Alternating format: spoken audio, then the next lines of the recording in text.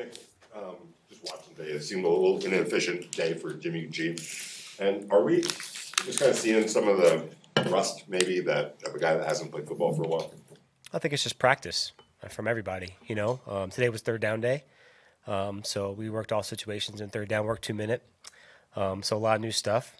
So everybody on the team, whether it's offense, defense, special teams, is going through that phase in camp where every day is a different day, and they're every day's a learning experience. You're going to make some mistakes and go learn from them. Hopefully get better the next day. So whether it's quarterback, receivers, tight ends, running back, fullback, they're all in the same boat. And everybody makes a mistake here and there. You just got to coach it and correct it and move on and try and get better tomorrow. Mick, when you're not in pads, it's more almost rehearsal. Do you not really judge a whole lot until pads come on? No, they were competing out there today with no pads. They were working hard. They were competing, and again, communication and assignment is a huge thing for us with no pads, obviously, and the technique. So you go out there every day and you try and focus on the technique. You can see the technique, you can see the pad level, you can see the explosion, all those things you can be seeing, and hopefully it translates to the pads. I don't know, but overall, you can see them competing, you can see them working hard. Every day is an evaluation process. Whether that's just a meeting, everything's part of the evaluation process, and the pads are a great benefit to that. We get to see the physicality tomorrow and the next day, but no, every day is, I think, equal. I know Rick said last week that he felt he let the team down last year. What have you seen that's different from him this camp so far? Yeah, Hunter's working hard. It's like with the whole receiver room. I think his mindset overall has been really good, been positive, taking the coaching, and really just trying to get better every day, just like the whole room. The receiver room's done a great job of that with Coach Egger, and they're working hard, taking the coaching points and working towards becoming better. And I think you see that every day at practice. Obviously, it's fairly unique in that you've worked. The guys have worked in the system, in Jimmy and Brian. But when you turn over an entire quarterback room, what kind of, issues does that present working toward the season? I don't think there's really many issues that come from it. I think you start, every day, every year with, you start to build a foundation. Build a foundation of, hey, we're going to start to do this, tweak some things, and go from there. And I think just building a foundation with those guys. And obviously, yes, you're right. If you have a returning player for any position, whether that's halfback, receiver, or tight end, they're going to have some recall. But overall, every year you have to go back over the basics. Whether you're Devontae Adams, or some other player that's new to the team, you're going to have to go back over the foundation and make sure they have all the coaching points and anything you change from the self scout from the offseason. Mick, you've been on a lot of good football teams, but I'm curious. This is arguably the deepest wide receiver room in the NFL. When you look around that room and what everyone offers, is this kind of an offensive coordinator's dream come true? Well, first of all, I think that receiver room works extremely hard, which it makes coaching very, very, very enjoyable. Which every meeting they have them in there, they have their notebooks out, they're attentive, they're listening, and I think that's really at the end of the day what you strive for as a coach. The whole entire unit is pretty much that way, which is great. Their attention is great. Their attention to detail is what you want it to be. And I think as a coach, speaking of the unit, it's very enjoyable to go in there in the meeting room every day and onto the practice field because they want to get better. There's a couple of your rookies that you drafted that were starting to get a couple of reps and pretty good in the vertical game. Michael Mayer and Trey Tucker. What have you seen from them that you've liked so far? Michael, obviously, he made a couple plays today, which was good to see in the passing game. Again, hopefully he can translate that to the running game and stuff like that tomorrow. And then Trey Tucker, first of all, no one, I think, has all the answers to come to the league, first of all. And it's tough as a rookie. And I think those guys have done a good job of coming in here and just taking the coaching, especially like the young linemen as well, and they really were working hard to kind of, I would say, just grow. And you hope to see that in practice with the young player. And I think you see that kind of expand throughout with them. And it's very, very fun to see with any young player at any position. Last year was your first as a coordinator, obviously. Yeah. Kind of learn from that experience that's helping you coming into year two. I think just everything, you guys have, I think, asked me that before in the spring and stuff like that. I think overall, it's just anything you do in life, you learn from your mistakes and you learn from just trials and all those type of things. Hey, I'm going to do this a little bit differently because I didn't like how I did it before, or, I was doing that right. That felt really good. Just overall, I think everything, you expect everything, everything a little bit better. Know how to script practice, know how to go through that, know how to talk to the players, hold a team meeting, all that kind of stuff. And you take notes and try and improve. I think that's the best part about coaching. Coaches can coach each other, which is great. You use people as resources, and you look to get better and deliver something the right way to the players. Because at the end of the day, that's what you want to do as a coach. You want to deliver the message to the players that helps them become effective on the field. And whatever best way possible that is, there's no right or there's no wrong. You just want to make sure it's best for them because each room's different and each team's different. So you try and formulate that to the team you have. What have you seen about Aiden's development, and how much does it help to have guys like Brian and Jimmy around? I'm sorry, who'd you say? Oh, Aiden? Oh, yeah. Look, Brian has been in the league a long time, been in the system a long time. And then obviously Jimmy has experience and a lot of playing experience, both in this offense and other ones. And I think Aiden is, just like the other two guys we asked about before, is just becoming a sponge and trying to play fast and play NFL quarterback, and learn the offense. But again, they have the same installations, but there are resources for Aiden, which is great, and I think the time he's spent on it has been coming to show fruition in practice. But overall, I think whenever time you have veteran quarterbacks in the room, they have little nuggets to kind of give the young guys, which is great, that you can't offer as a coach. As a quarterback coach, you can tell them the reads and all that stuff and give them reminders. But, sometimes players have a little different tidbits to give each other, which that's great too. Whether it's receiver, back, tight ends, those veteran guys, hey, try this, do this. The veterans really take pride in doing that with each other, which is really fun to see, whether it's the receivers or the tight ends. And as a coach too, you can ask a player, hey, what do you think about this? Have you tried this before? And they may have good or bad experiences from it. And that's the same thing with quarterback. So overall, it's been great.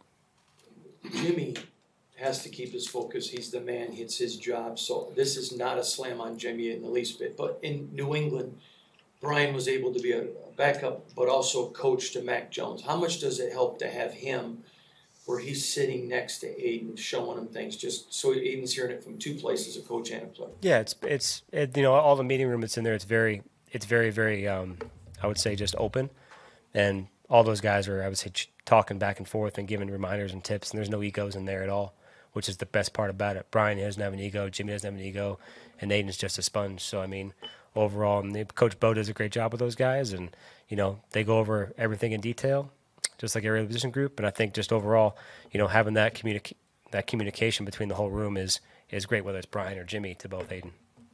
Last year you kind of led the way with the tight end room since you guys didn't have a specific coach for it. Yeah. Jerry Shaplinski, taking over that position. What are you seeing? Just kind of them working together as a team. Yeah, Jerry is a great person and fits in really well with the staff and works really hard. And, like everybody else on the staff, I can't speak highly enough of the staff that we have in terms of trying to get their position out there. Jerry just is a really detailed coach. Attention to detail is important to him. Players respect him because of what he demands from him every day. And I trust a lot in Jerry to get what we need to get the tight end room to do because he puts a lot of time and effort into it, and they see that. All right, thanks, Coach. Thanks, guys. Appreciate it. Sure. Thanks, bro. You got your own merch? Is that available somewhere? Oh, it's already sold out, man. I want to put myself up there with Beyonce, but I think it's sold out in like an hour, so. First of all, I guess Dortmund was in town yesterday. What was that experience like? What did you think of watching soccer in America? It was pretty cool. I got to meet Mats Hummels, one of the 2014 world champions. I got to meet Emre Can, one of my favorite players. I did get some negative comments on my social media from my hometown because obviously Dortmund is not the club that I'm supposed to be supporting, but I had to take the opportunity, man. I saw you had some thoughts on American soccer fans. Yeah, it was funny, man. Like every offsides, they would yell stuff like it's a football game, like let the boys play, but it's offsides. We need that in soccer, you know what I mean? We can't just. But yeah, it was cool. Barcelona, Milano, are you going? No, man. Tomorrow is first day in pad, so I got to be locked in for that. You for pads. It's the main part that I wait on, right? Every off season, so. Big work day tomorrow. We'll see where we're at with the run blocking, and looking forward to it. Jakob, this is going to be a very big time now for Zamir. I'm just curious what you see out of him in his second camp, and what are your thoughts on his maturation to be ready for this opportunity? Man, Zamir, honestly, his locker is right next to mine. I always try to give him a good word every day, but he's just been coming in, super focused, working hard, asking questions every day. And I'm excited to be out there leading the way for him. I guess what is the mood in the room with Josh not there and everybody just kind of understanding that he's not there with you guys? but you want him to be there, but you support him, I'm sure. So I guess what is the mood there? Yeah, I mean everybody is supporting Josh, and this is just a situation. It's a situation around the league, and I hope it gets figured out. We'll see what happens, but right now we're in camp, and we have to get ready for our first day of pads. So the mood is good, it's football. As somebody who grew up maybe without softball being a main sport, do you sympathize with Nate Hobbs' fly catching skills, or do you kind of give him a bad time? Oh man, listen, I was right there, man, and I thought he had it too. But actually, a couple innings later, I had a fly ball going my way, and I let it go right over my head too. So that stuff is a little harder than I guess we expected.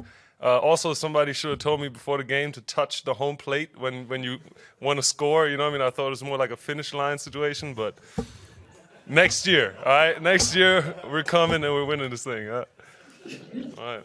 Jakob, what is the difference between year one and year two with so many guys now that do understand the system, being able to help the new guys, where last year everybody was, not you, most. Yeah, I mean, if you're new to an offense, there's always a lot more work that you have to put in just understanding the verbiage, understanding the terminology. Once you make that step, then you can get into the real details of the football, of how you're going to adjust to certain looks, how you're going to key the defense up, and you can think ahead a little bit as a player. So, just having more time in the offense helps, but at the end of the day, you have to go out there every day and put it all out there and perform. So, yeah, man, we're taking it day by day, and we'll see where it goes. Jakob, obviously, the fullback position is something that's kind of beginning to be phased out of football, and you're the only fullback on this roster. Considering your skill set, what you do, how much pride do you take in the importance that you provide to this team? Man, I think all fullbacks take a bit of pride in being the last ones that are still here, right? Like, I don't think the position will ever completely go away. It's been the kind of the running story for as long as I've been in the league, right, 5 years, that the fullback is going to die out. But really, the numbers haven't changed that much. The teams that do have a fullback have a fullback. The teams that don't. But I definitely feel like we're standing on the shoulders of giants, guys like James Devlin that I came up underneath, Mike Allstott, all these guys that played the position before us, and we're trying to keep it alive, man. Working with the tight ends and the running backs, how many positional group meetings do you go to? Man, well, I used to be in the tight end room. I'm here. I'm in the running back room. But the fullback, and especially in this offense, there's so many different places that you can be, that you have to be ready for. So yeah, I just try to take a little bit from everybody. You mentioned Allstott. Are you going to Josh, trying to get in his ear to give you some more carries? Hey man, listen, I try not to be that guy. Wherever coach sees me, that's where I'll be. But I did watch 2001 Ravens against Tampa Bay game the other night, and that was pretty cool to see. You mentioned it a couple of times. Go ahead. You arrived to the NFL with the International Player Pathway Program, and now the Raiders have David, too, that arrives here. That way, are you trying to be a mentor with him, trying to tell him what he has to do to be like you, a 5-year vet now? Oh, 100%, man. I mean, David's situation is a little different. Obviously he came directly from Nigeria, never really played football before. But I had the chance of meeting him in the spring already and speaking to him there a little bit, and then now watching him grow throughout OTAs and where he's at now. I think he still has a lot to learn, a long journey ahead of him, but he's definitely putting the work in every day and coming to work with the right mindset, because when you're new to football like that, you just have to keep chopping away at it, and eventually the dam will break. So he's on the right track. You had mentioned a couple times, Jakob. What is your excitement level to get the pads on? I mean, it's the most important day of the year, right? This first day of pads, real football starts. We can finally, all this stuff that we X'd and O'd out all year, we're finally putting the metal to the floor and getting in there. So, yeah, for me, that's the most exciting part about training camp. And once we cross that, we can get back to the third down passes and all that stuff. But first day of pads is important. The real trash talking starts? Oh yeah, 100%. I mean, you guys saw it a little bit today. Things is getting a little bit more chippy out there, so I think it's gonna be a good day tomorrow. What defense has been talking enough that they're gonna get hit first? I mean, I think we all know front man trash talker here on the team, right? The Condor. I mean, he's gonna always do his thing. So we'll see how that goes. With the same offensive line that you played with last year, how much does that make your job easier in terms of picking up blocking assignments and then being the lead blocker down in the A and B games? I mean, it doesn't necessarily make the blocking easier, but it does help with the communication. You know, you just you know each other, you know each other's tendencies. You can give each other reminders on things that you know that the other person might struggle with. So, yeah, I think the camaraderie and everything has just been coming together a little bit more this year. Obviously, Raider Nation is worldwide. There's a lot of Raider fans in Germany, but how much pride do you take on trying to be that ambassador from inside the team to help the fan base grow even more in your native country? Yeah, I mean that's been my my mission here, right? Trying to expand this pathway that I came across on, and you know the game back home is growing and expanding every year. I mean the European League of Football is going into its 3rd season right now. My franchise is doing pretty good. You know, I think we're sitting at about 6-1 or 7-1 right now. So yeah, I think that's my role as an ambassador for the sport. Try to do my best to you know, put out content and stuff for the people back home and play good football while I'm at it, so I can stay here. On the back end of that question, I know you kind of feud a little bit with Jermaine on Twitter when you went to the hostess camp in London. Yeah. You know, about, you know, the Germany camp versus the London camp. Yeah. Is that something that you kind of have a passion for, you know, going back to Germany and maybe doing something to that regard of hosting camp? 100%. So we're already working on it. We already had some conversations. We're definitely trying to make this England versus Germany match happen, hopefully in London. But yeah, I mean, we both come from international backgrounds, so we try to do our best to grow the game back home, because I think eventually that'll help, you know, help the league and help us, right? We need somebody to still play football 30 years from now when it's time to collect our pensions. So anything we can do to pay for it. Do you want to admit publicly that you thought some British food wasn't that bad? Yeah, I think I can go on record with that, right? So I was talking a lot of cash to Jermaine about eating beans for breakfast, but I tried that out. It's not that bad. Yeah, those baked beans that they talk about with toast, you can do it. It's doable. Edible. Anything else? All right, that's it. Appreciate you guys. Thanks. Brandon, how does competing every day against a guy like Davante Adams make you better?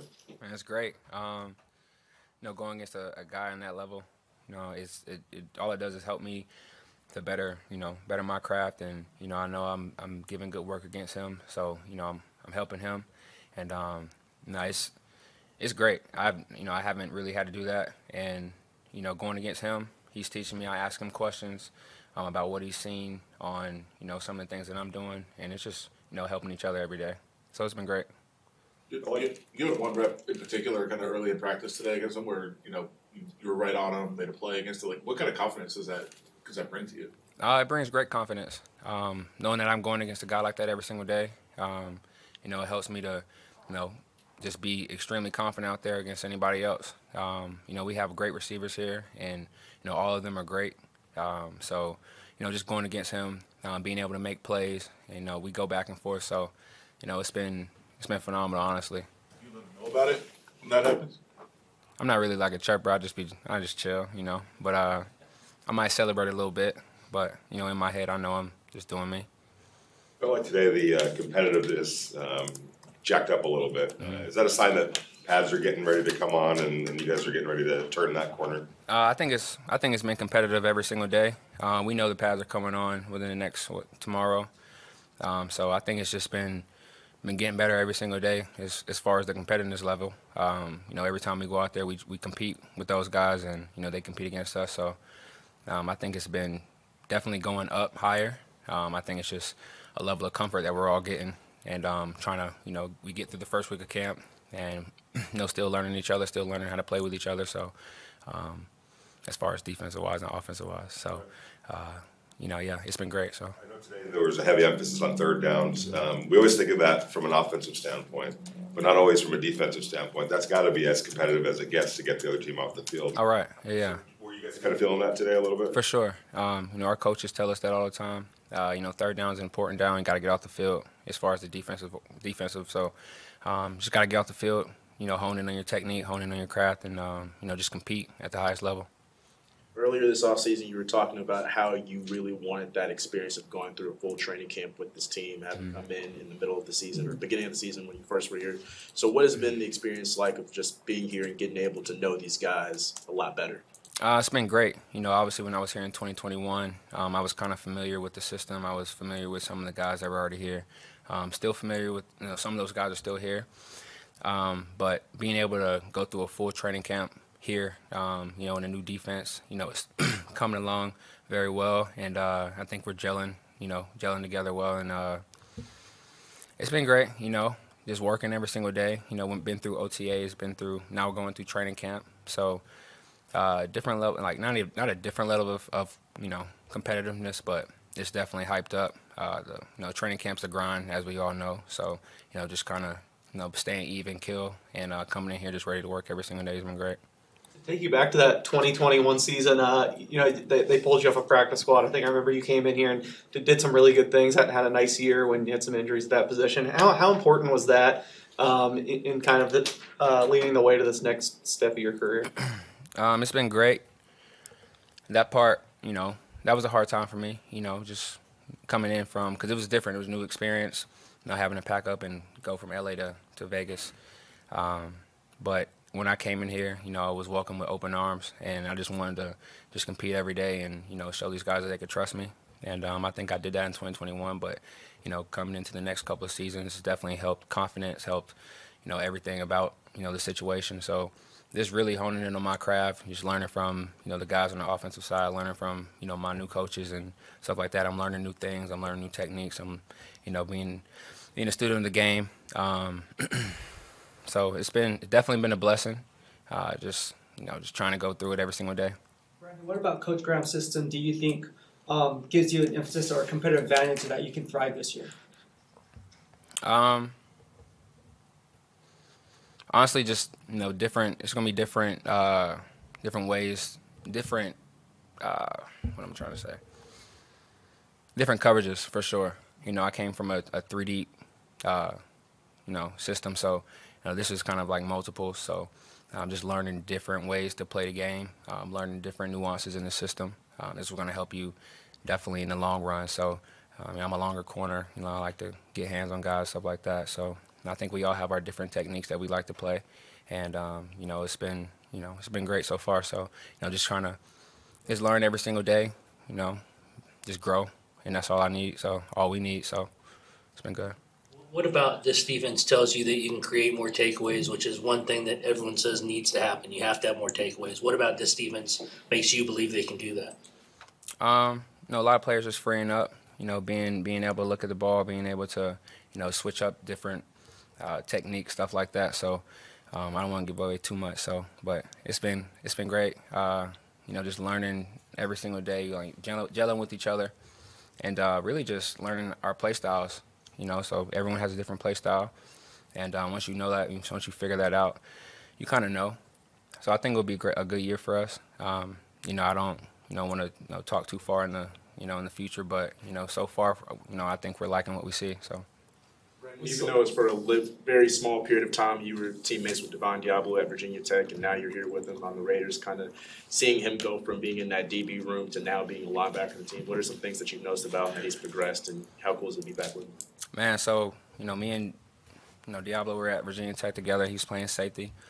And then when I got here in 2021, obviously when he was drafted, he was, switched to a linebacker. It's definitely gotten bigger. He's always been a big dude, but definitely gotten bigger, and he's been phenomenal, even from that 2021 season, him learning the defense, him coming in, making plays, and then, when I come back, and he's still, doing his thing, making plays still. I'm proud of him. I knew him from when he was, young, so we played two seasons together at Virginia Tech, so, just seeing him grow every single day and, him having that confidence to do his thing, so it's been cool. Did you see that potential in him when he was young? In your words, did you believe he's gonna be an NFL linebacker? Oh, for sure, man. Every single, he worked his butt off every single day. So, I always had that confidence in him, and he's showing that now. we saw your cousin make at least one nice play on a ball today. I know you've already talked about how excited you are for him to be here, but what's it like now that he's actually been at training camp, and how's he doing? Man, it's been good, man. He's definitely learning the system well, and he's making plays. You know, we all were turned up when he made that play today.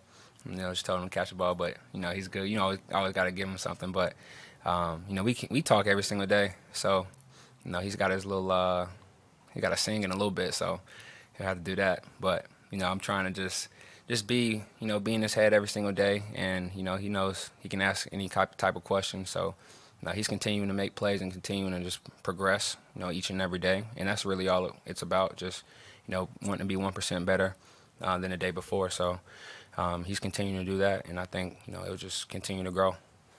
Brandon, what does Marcus bring into the secondary as a veteran? Oh man, he's been amazing. You know, he definitely is a ball hawk. Definitely, you know, I ask him questions every day about what he sees, about, you know, because he's been in this system for a long time. You know, he brings that competitive toughness, and you know, we all have that.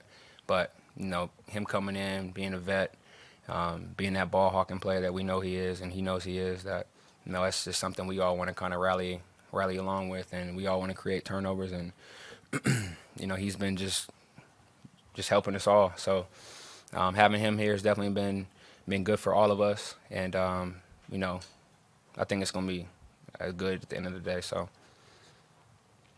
Okay. Thank you.